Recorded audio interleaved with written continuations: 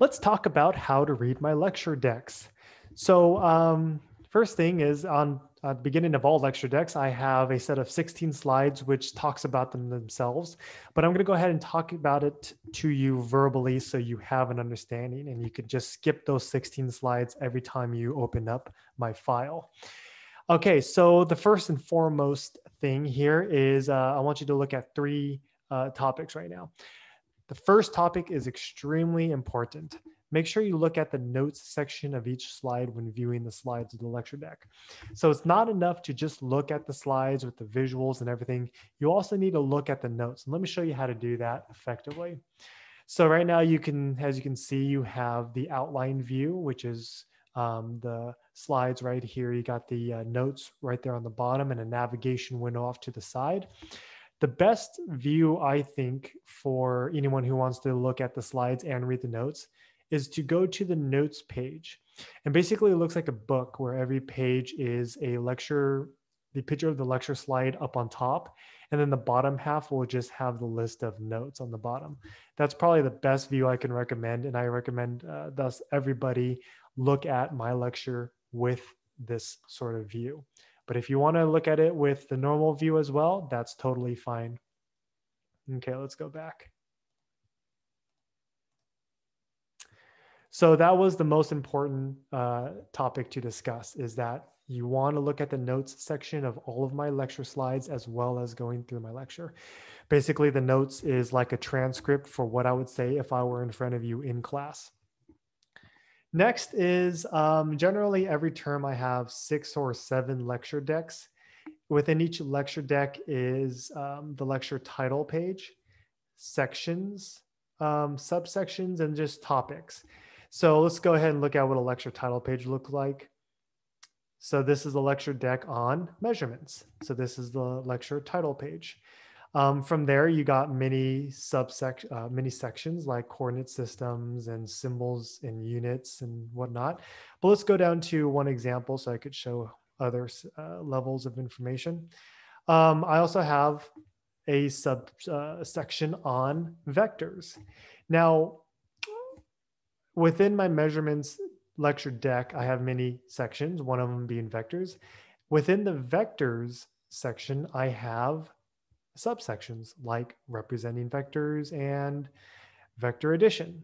So these are subsections and they will look like these kinds of slides where you have the section title in gray and then the subsection in bold black letters. Within each subsection are just different topics for these slides. So like scalar versus vectors and representing vectors and whatnot.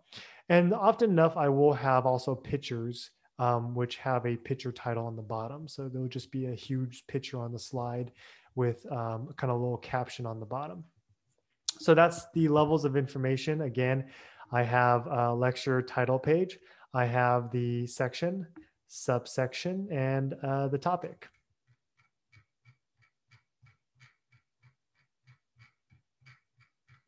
Okay, next thing I want to discuss, here we go, is each slide is colored based on the function. So white slides are lecture slides, but then when you go into slides like red slides, they're basically discussion and debate slides. Now, if we're in a face-to-face class or a remote online class with the Zoom meeting, I would break you up into groups or breakout rooms and you would discuss it with your partner. If you're reading this by yourself, you would just talk with your family member, talk with a friend, or you could just think about it and ponder about it for a little bit. Then you got activity slides, which are orange. They kind of make you interact with the environment. These are not so common, but when you do see one, feel free to take note and you can at least ponder it or look at it or interact with the environment with a friend. These are lecture quizzes. Basically, so these yellow slides are quizzes in the middle of lectures to test your understanding. They're not going to be nearly as hard as tests, but they're there to just gauge an understanding, see where you're at in the lecture. Then you got quantitative practice problems, which are green slides. Now, these are slides that require math in order to solve. So they're going to be a bit more in depth.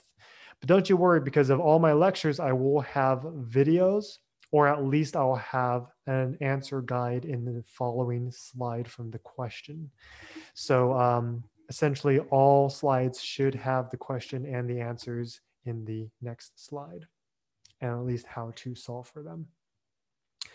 Blue slides are fun facts, demonstration, and interactive material. So they're basically just videos and just demonstrations if we were in a face-to-face class. You got purple slides being announcements. Now, just so you know, you don't really need to see the colors of these slides, but these colors are just to help you understand what kind of slides they are. But they will be obvious once we actually get into the lecture, which ones are announcements, which ones are demonstrations, which ones are quantitative problems, and so forth. If you see a slide that is gray or beige, don't worry about those. Those are just for my own personal benefit as a teacher. Okay, well, there you go. That is the end of this particular spiel. Again, most importantly, make sure you read the notes as well as the slides themselves. Good luck.